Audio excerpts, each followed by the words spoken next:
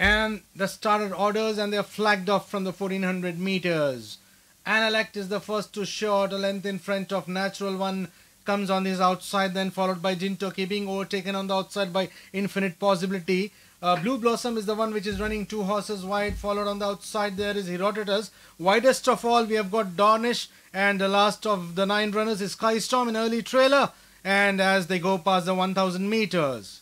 Dornish takes over the running just in front of Infinite Possibility. Holding the rails there, we have got Analect. Moving up on the outside is Natural One. So too is Jintoki, followed on the outside by Herodotus. A gap of 2 behind comes Blue Blossom, followed on the outside by Guiding Force. Then we have got Sky Storm is the one which is last of all as runners go past the 600 meters. And Blue Blossom has stopped galloping near the 600 meters.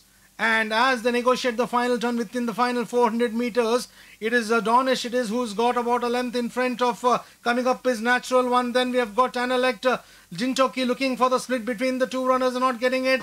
Inside the final 200 meters, Dornish it is still calling the tunes by a length and a half to 2. In front of Jintoki on the inside. On the outside we have got Analect. Widest of all is Natural One. Racing inside the final 50 meters. It's all going to be Dornish winning this one from Analect. Then we have got Jintoki, Natural One. Then we have got Guiding Force followed by Herodotus. Then we have got Sky Storm as